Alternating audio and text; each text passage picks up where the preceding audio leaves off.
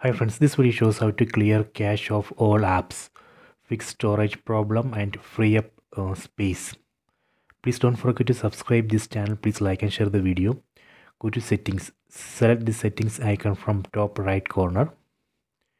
Go to device preferences. Then select storage. Select internal shared storage. Here go down. Select cached data. So here you can see this will clear cache data for all apps. Select OK. So we don't need to clear cache of all apps one by one.